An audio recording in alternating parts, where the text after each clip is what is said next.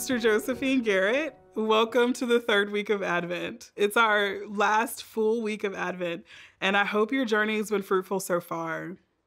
As we enter into this week, I want to take us to Lamentations chapter 3, verse 26. It says that it is good to wait quietly for the salvation of the Lord. The first time that I encountered the verse, I was on 30-day retreat, and so I was spending 30 days with the spiritual exercises of St. Ignatius. And that passage kind of jumped off the page and has stayed with me ever since. And I'm sure it's probably because on my best day, I tolerate waiting. It's not something that I see as a gift. And that verse, I think, really challenges us to see waiting as a treasure. So usually my disposition towards waiting is one that it's a means to the end, and it's a means for me to get to the treasure that I desire.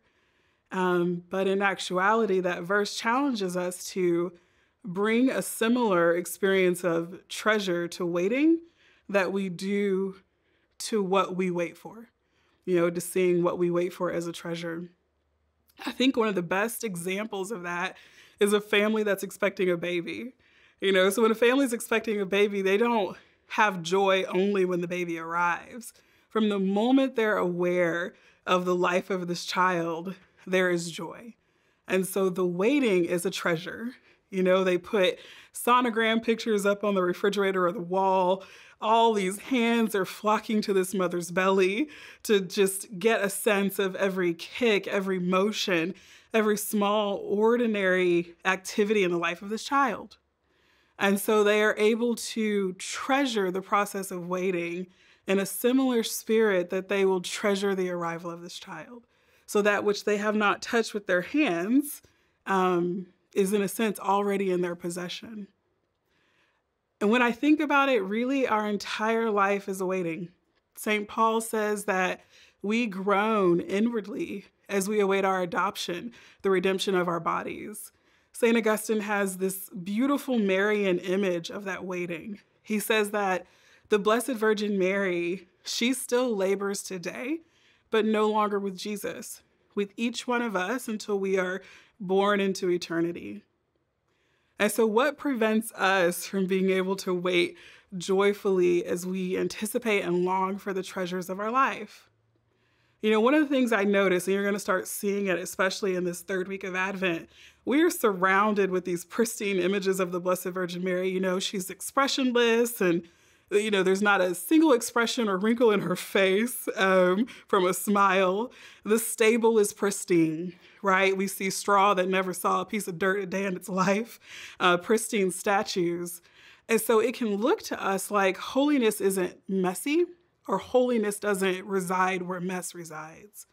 But in actuality, the life of the Holy Family was quite messy. And the only pristine thing among them was their love for God. And so holiness is messy. And the Holy Family is at home in mess. And the Holy Family doesn't have joy because everything is going well.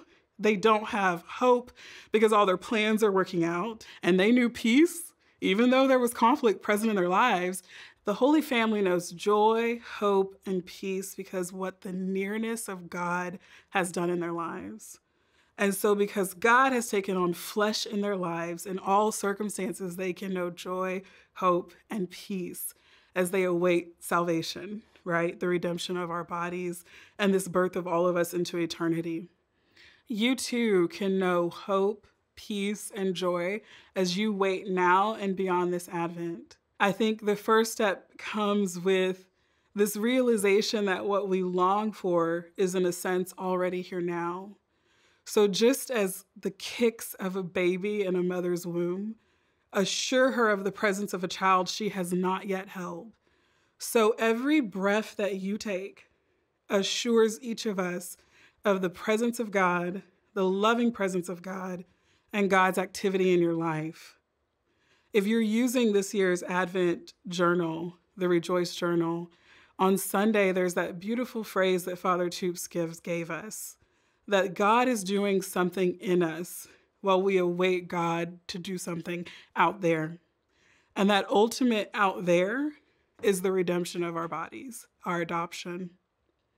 There is a book that I love. I was introduced to it in the novitiate, and it's called The Reed of God. And in the early reflections in that book, the author talks about emptiness.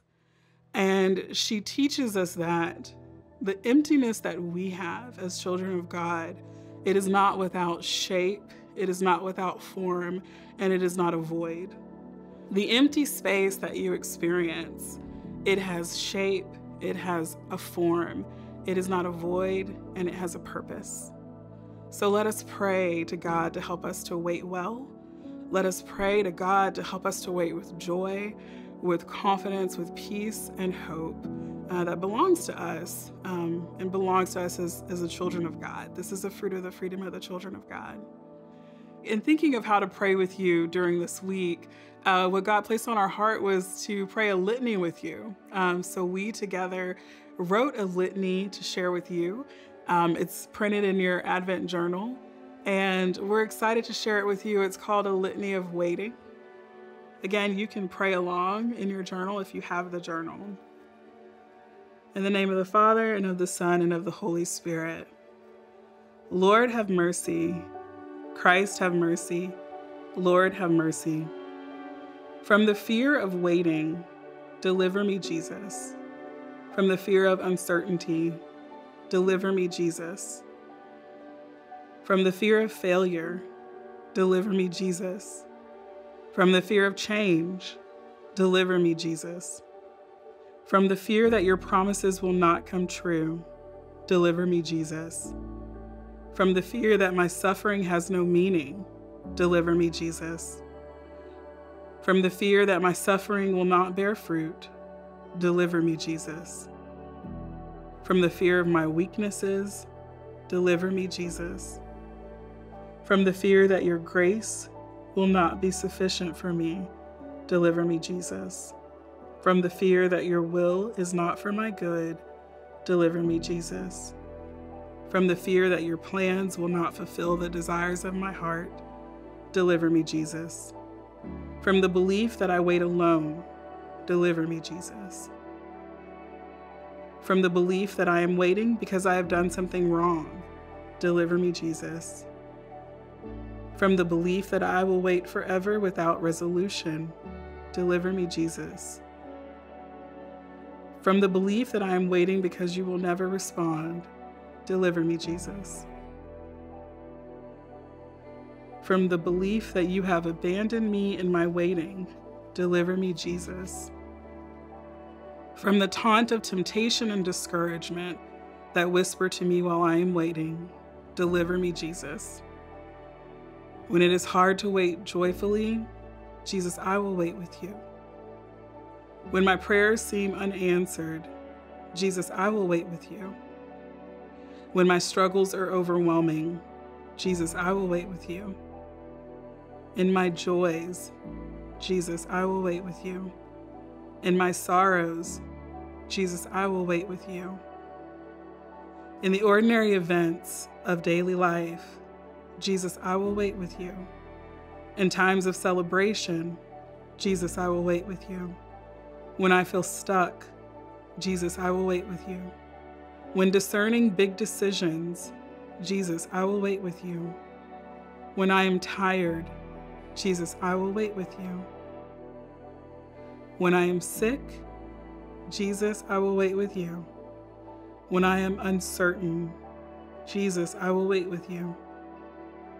When no one else will wait with me, Jesus, I will wait with you. Through the pilgrimage of my life, Jesus, I will wait with you. Son of God, Emmanuel, you are my hope. In all my circumstances, help me to wait with you, on you, in you, and through you. Amen. In the name of the Father, and of the Son, and of the Holy Spirit. Amen. Thank you for praying with us. Thank you again for journeying with us. Again, that litany is in your journal. If you don't have the journal yet, you can still pick that up. And there's other resources available as well at rejoiceprogram.com.